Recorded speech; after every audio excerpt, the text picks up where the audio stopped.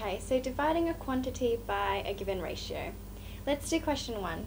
It says divide 500 in the ratio of 2 to 3. Okay, so we know that 2 to 3, 2 plus 3 makes up 500. Okay, the ratio, that is. So we can say for 2, it's 2 over 2 plus 3. So we just get the 2 value times 500. Okay, so the answer is 200. So if we want to find it for 3, in this given ratio, we do 3 over 2 plus 3 times 500. Okay, so that's 300. Alright, does that make sense? So then 500 is divided by 200 and 300. Okay, so let's do question 2. It says divide 600 in the ratio of 2 to 3 to 5. Okay, so it's similar to question 1. This ratio makes up the 600. Okay, so for 2 we just do 2 over 2 plus 3 plus 5 times 600, so of 600, so we get 120, right?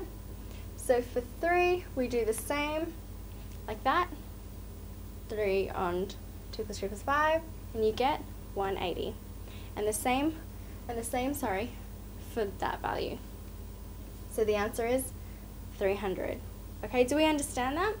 Okay, so what we can say is therefore 600 is divided by 120, 180, and 300 in that ratio. Okay? Okay, let's do question 3. So it says the ratio of boys to girls is 4 to 5. If there are 225 students, how many more girls than boys? Okay?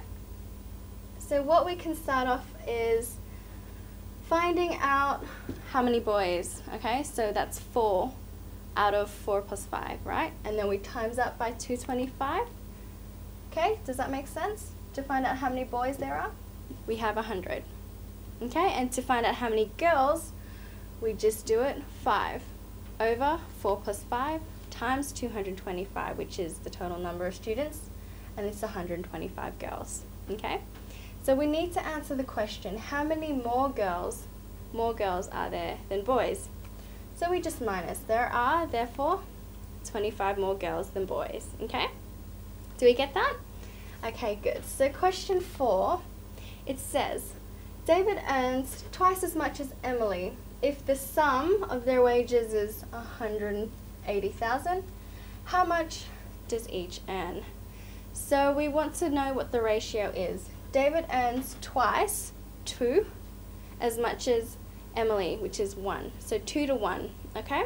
So for David, we can say 2 over 2 plus 1. So 2 to 1 for David and Emily. And then we times that 180,000 of the total wages, okay? So David earns 120,000.